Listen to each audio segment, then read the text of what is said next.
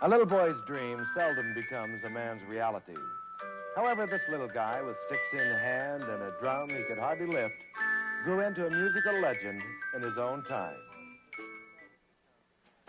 Buddy Rich is quite a man, a possessor of a black belt in karate, a winner over a heart attack, a musician's musician who lives life at its very fullest.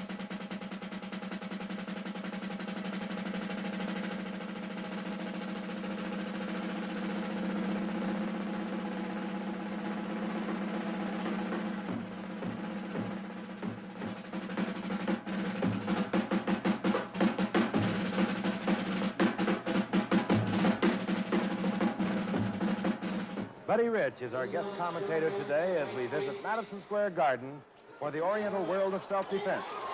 Amazing feats of skill and concentration, including a match between a karate champion and a kung fu champion. Today on Wide World of ABC Sports Cameras, we're in Madison Square Garden for what can only be described as a real happening. We've been there many times before to cover events, but we were covering the Oriental World of Self-Defense. A gathering of students, masters, teachers, just the curious at Madison Square Garden that numbered over 19,000 people. And some of the demonstrations we saw absolutely amazed us. For instance, you're looking at Ronald Duncan. He's a teacher and a master's, and this is his student. He's placed a cucumber between the chin and the chest of the student. He has a short samurai sword. The slightest miss could have been fatal. People gasp. We look at it again in slow motion. A razor-sharp sword. Tiger Kim and other masters, shattering boards with bare knuckles. We saw women breaking bricks with their bare hands. And we saw Mr. Lin of Washington, D.C., also a master's, with a kung fu demonstration using Chinese swords. Again, the slightest slip could have meant disaster. What amazed me perhaps the most was Moses Powell, another master and a teacher,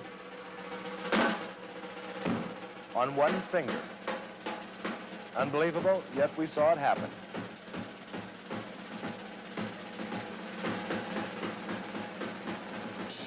We've shown segments of the Oriental World of Self-Defense in past Wide World of Sports, and I've had the privilege of working with this man, whose music, or if you will, the sound of drums you heard through our introduction. I'm speaking, of course, of the one and only Buddy Rich. And Buddy, let's take a look at some of the other things that we saw that particular day, and just, we're picking them out from different areas, different things that happened over the course of the day. For instance, you're looking at Frank DeFelice take the shot of the Grand National Champion, Joe Hess, who weighs 230 pounds, right in his chest. Well, that would have knocked me right out of the arena. That's full contact. That's all 235 pounds. Hear it again, slow motion.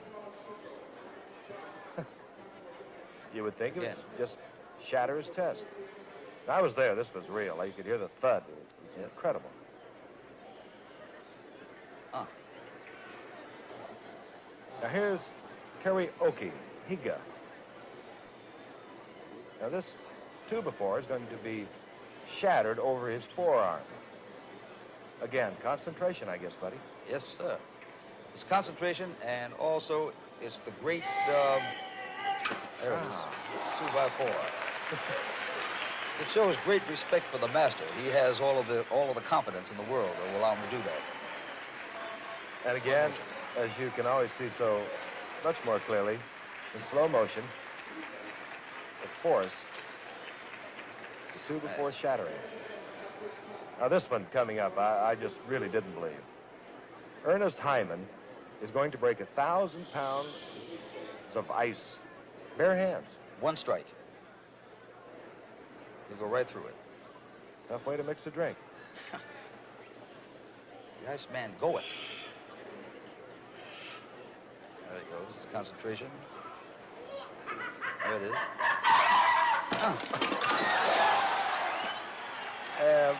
Believe me, that brought the crowd of over 19,000 fans right to their feet. Let's look at it again in slow motion. There's concentration at its fullest. And a way to fix a daiquiri. It's amazing. Hard to believe, and yet we saw it happen. It's amazing. I mentioned that it was many hours of demonstrations from the Oriental world of self-defense, and we're going to take a look at some of the other forms in just a moment.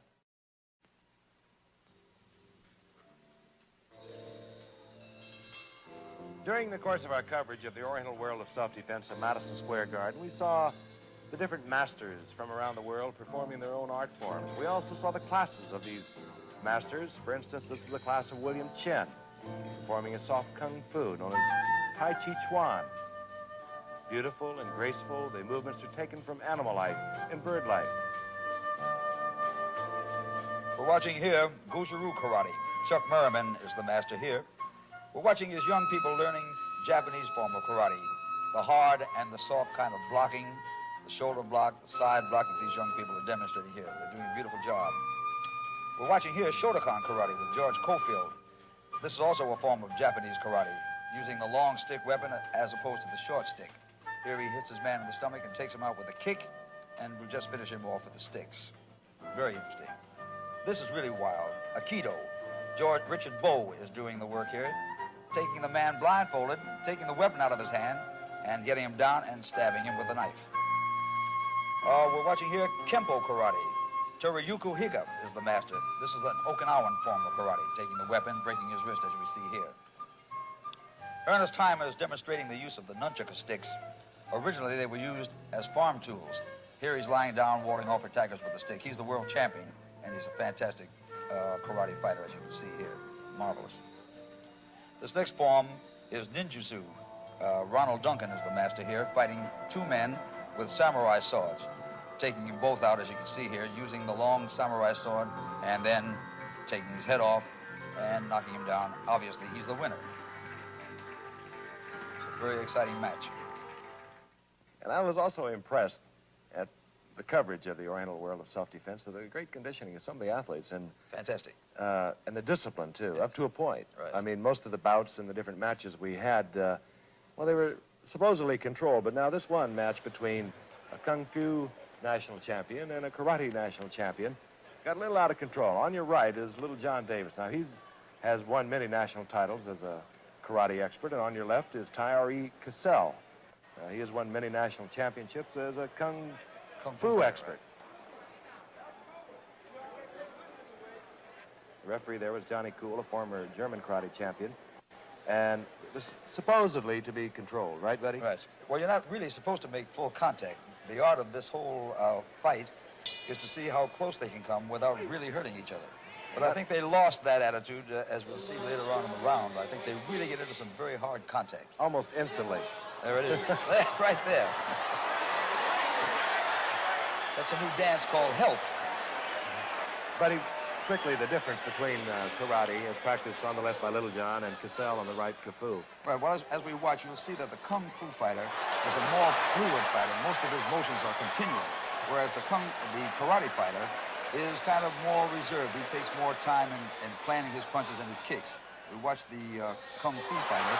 He's constantly moving, as we see. He gets up from the deck and immediately starts in on the attack, as we see here. I think this is where he throws a right foot at him. Or is it left? There it is. It's a left foot. He starts the attack. They're marvelously conditioned. Cassell on the left, and is everything sort of a flowing, continuous motion? Yes. And with the karate fighter, Davis on the right, he sort of takes his time and decides where he's going to punch and where he's going to kick. They're both marvelous masters, as you see here. They have to be in fantastic condition. That's a beautiful kick, took him right down. Keep in mind, too, that just one little miscalculation, and this was controlled, but one little miscalculation could have been a broken jaw, broken neck, anything. Absolutely, easily. Ooh, there, you can see right there, he really stepped on his face. But they get right up again. It's amazing the kind of punishment that they can take.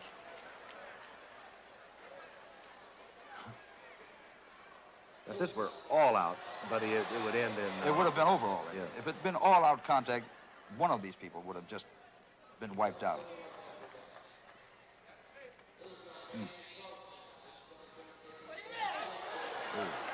He almost caught him with the left hand.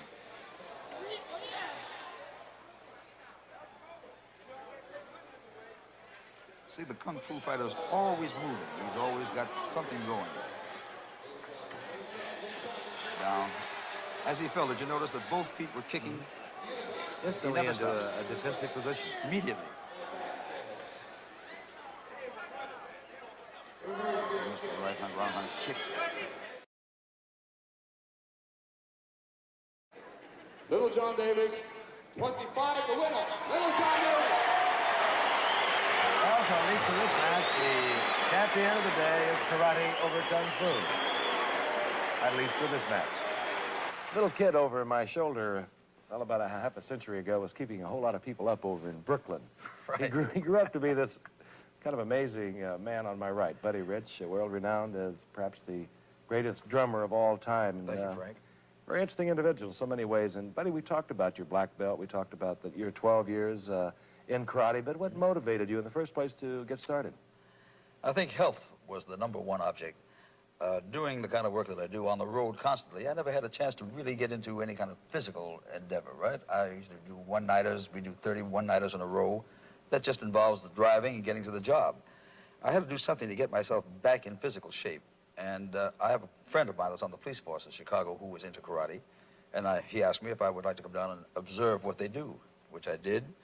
I got into karate with him, and I've been studying ever since. I now study with Aaron Banks here in New York City at the New York Karate Academy.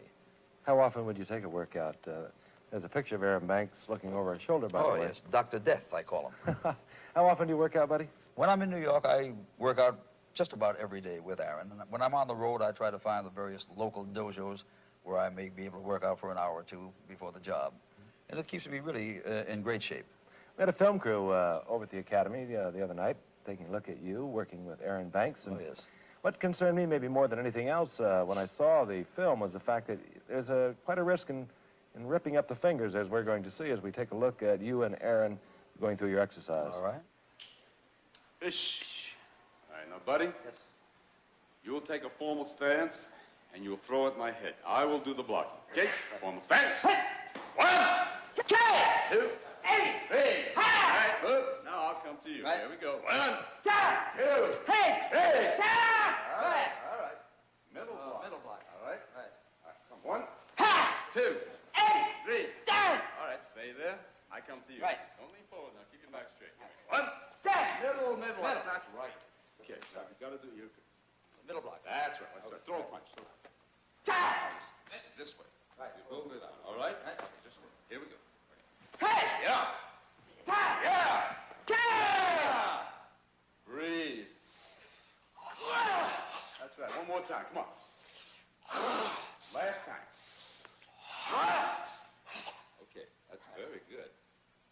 Grab my wrist. Right. I grab your wrist. Left or right? Well, doesn't really matter. Okay. It's okay. Try it again. Right again. Sorry about that. All right. I was waiting. Now, take it.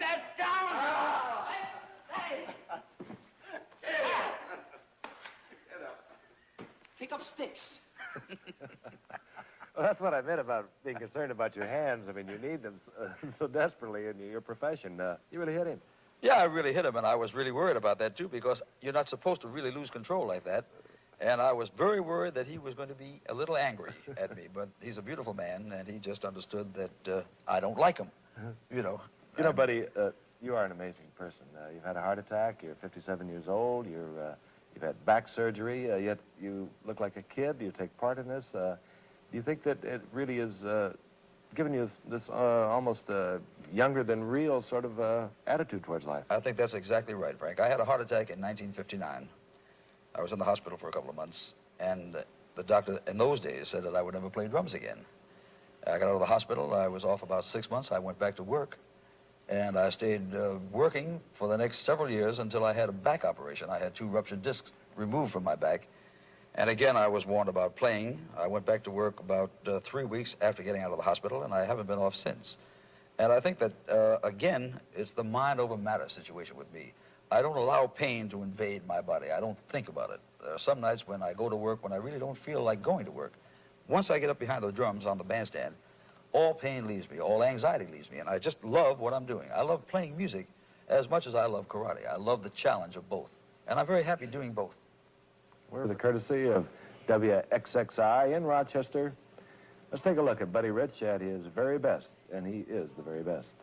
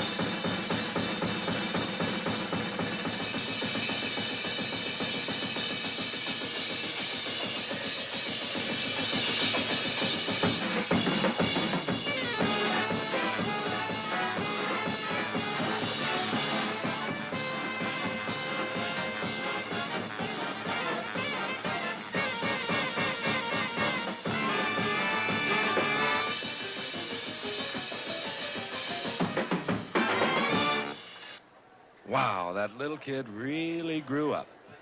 Thank you for being with us, Buddy, and we'll see you at Buddy's place. The executive producer of ABC's Wide World of Sports is Rune Arledge. Moscow Gymnastics, produced by Eleanor Rieger. Skating and Oriental World of Self-Defense, produced by Doug Wilson.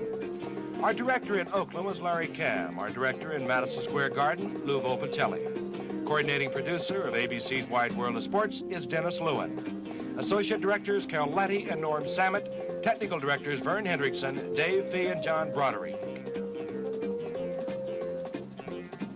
Travel arrangements made through and a promotional fee paid by United Airlines. United, offering more wide-body 747 and DC-10 friendships to more cities across your land. The spirit of friendship service is catching. Today's program was pre-recorded.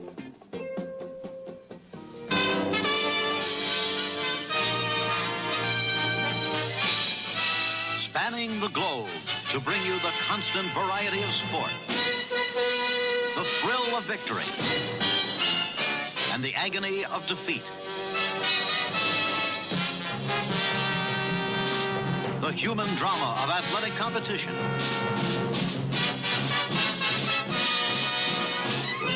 This has been ABC's Wide World of Sports.